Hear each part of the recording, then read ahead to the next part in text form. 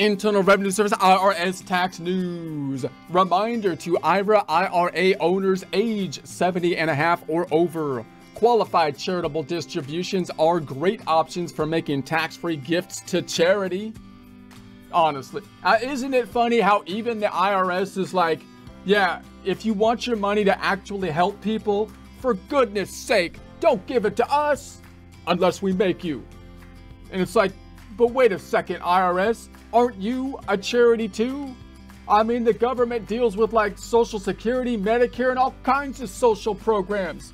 If you're like a charity helping people out, why aren't you advising us to give our charitable contributions to you? And the IRS is like, yeah, but we're so inefficient, it's ridiculous. I mean, for example, just last year, we've spent $5 trillion anally probing a rare species of bat to find the cure to COVID, only to later find out the bats were actually just rats with wings stapled to their backs. Apparently part of some guy's Halloween decorations. Yeah, I mean, seriously, best to give the money to charity if you can. I mean, honestly, like, giving the money to us is basically equivalent to stuffing the money directly up Hunter Biden's nose, which, while entertaining, is not actually charity, really. Any case, first a joke. The IRS auditor actually told me cleanliness is next to godliness. Remember, cleanliness is next to godliness. So make it kind of clean, but not too much. Amanda, more ambiguous on the dusting. And I was like, well, yeah, maybe. But I'd rather try to emulate God himself rather than some super clean dude that just happened to be sitting next to him. Look at you guys. No offense, Fry, but you've become a fat sack of crap. Sack? And Bender, your beer belly's so big your door won't even close.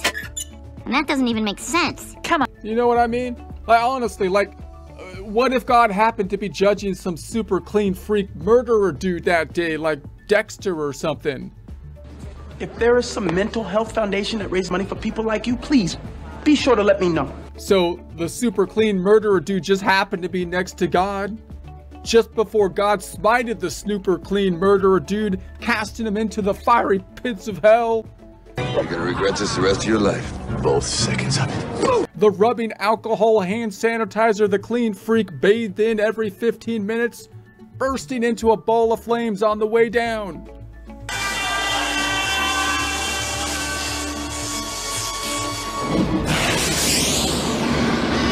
Like, I don't want to emulate that guy. IR 2022-201, November 17, 2022, Washington. The Internal Revenue Service today reminded IRA owners age 70 and a half or over of their option to transfer up to $100,000 to charity tax-free each year. These transfers, known as qualified charitable distributions or QCDs, offer eligible older Americans a great way to easily give to charity before the end of the year. Moreover, for those who are at least 72, QCDs count toward the IRA owner's required minimum distribution, the RMD, for the year. So let's first take a step back with this IRA and think about the IRA in general, the required minimum distributions, and how the charitable contributions might fit into this. So usually when we're putting money into an IRA, note that the IRA is not like the only investment tool you can put money in order to save for retirement. We could put money just into stocks and bonds, for example. We usually put money under some kind of an umbrella of a retirement type of account because we're going to get a tax benefit at the point in time that we put the money in to something like an IRA. We're usually going to be paying less taxes at that point in time, and then the earnings are going to be deferred in terms of the taxes as well. That's why we do it. And so then the IRS is so now our money's been restricted to us, but we also got that tax benefit side of things, so there's a pro and con to it. Then at some point towards retirement and retirement age, maybe we don't even need the money that's in the IRA, and we know that if I pull the money out of the IRA, it's going to cause me tax problems possibly because I'm going to have to pay taxes on it when I pull the money out because it's a deferral. I didn't pay taxes when I put the money in. So then at some point in time, the government's going to actually force us to take the money out. Those are the required minimum distributions. They do so in order to get their piece of the money because it's been deferred up until that point in time. Now they want to be collecting the tax on it, so they want to require people to pull it out at some point.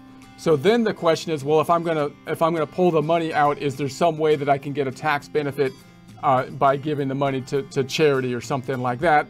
And that's one place where you can think of the charitable contributions, the QCDs, the qualified charitable distributions that could come into play in kind of conjunction with your IRAs. So that's the general idea. Okay, so how to set up a QCD. So any IRA owner who wishes to make a QCD for 2022 should contact their IRA trustee soon so that the trustee will have time to complete the transaction before the end of the year.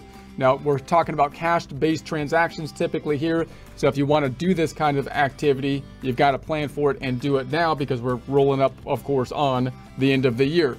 So normally distributions from a traditional individual retirement arrangement, an IRA, are taxable when received. With a QCD, however, these distributions become tax-free so long as they're paid directly from the IRA to an eligible charitable organization.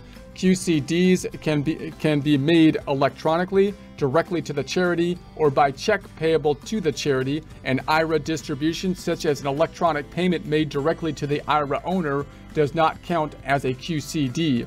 Likewise, a check made payable to the IRA owner is not a QCD. Each year, an IRA owner age 70 and a half or over can exclude from gross income up to $100,000 of these QCDs.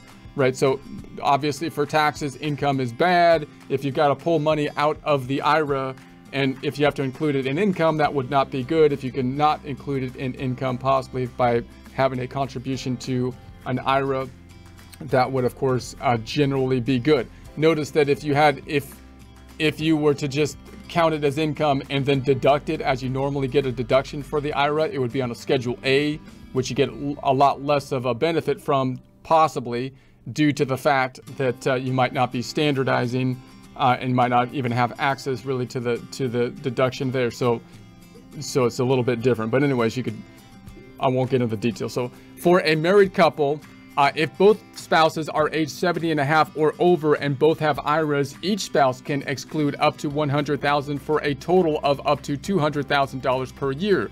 The QCD option is available regardless of whether an eligible IRA owner itemizes deductions on Schedule A. So Schedule A, again, is the normal place where you would take charitable contributions, although there's like a $300 amount if you're not Schedule A. Transfer amounts are not taxable and no deduction is available for the transfer. Report currently. A 2022 QCD must be reported on the 2022 federal income tax return normally filed during the 2023 tax year filing season. So clearly 2022 is coming to an end. We've got to do the reporting generally by April 15th, 2023 for the 2022 tax year. So in early 2023, the IRA owner will receive Form 1099-R. There's a link to that here from the IRA trustee. So usually a 1099-R would show the distribution. You want to make sure that if you have a distribution that's not going to be subject to tax, that you have set it up properly so that they have the proper code in the 1099-R to indicate, the type of transfer it was. So trustee that shows an IRA distribution made during the calendar year for 2022, including both regular distributions and QCDs. The total distribution is in box 1 on that form. There's no special code for a QCD.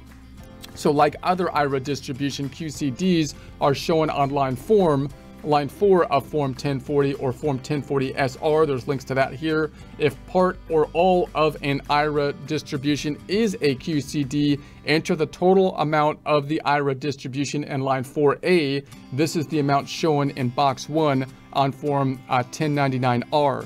Then, if the full amount of the distribution is a QCD, enter 0 on line 4B.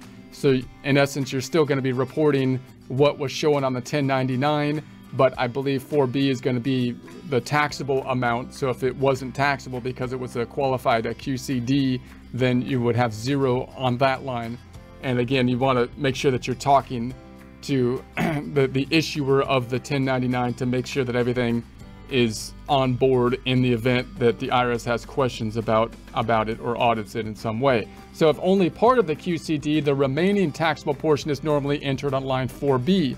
Either way, be sure to enter QCD next to line 4B.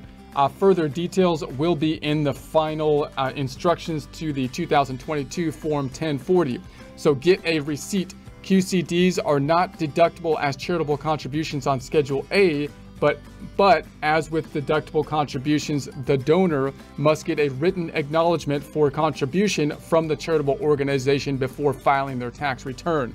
So notice what's happening here is if the money comes out of the IRA, which you would have had to record as income, but instead you're giving it directly to the charity, instead of getting a deduction for the contributions, you're getting a reduction of the income. So what you cannot do is get a reduction of the income and record it on Schedule A. That would be double dipping, right? Then you'd be doing two, that would be double dipping. But so even though you reduce, you're kind of doing a similar thing, although it's probably a bigger benefit to reduce the income oftentimes because, again, the Schedule A could have issues. It could be phasing out if you're high income. You might not have a Schedule A if you're low income. But you still need to back up and support the amount that's going to the charity with the information in the event that you get audited for that. So in general, the acknowledgement must state the date and amount of the contribution and indicate whether the donor received anything of value in return. For details, see the acknowledgement section in publication 526 available on irs.gov. There's a link to that here. For more information about IRA distributions and QCDs, see publication 590B, also available on irs.gov. There's a link to that here. There's links to all the stuff I said there was a link to here. There'll be a link to this in the description.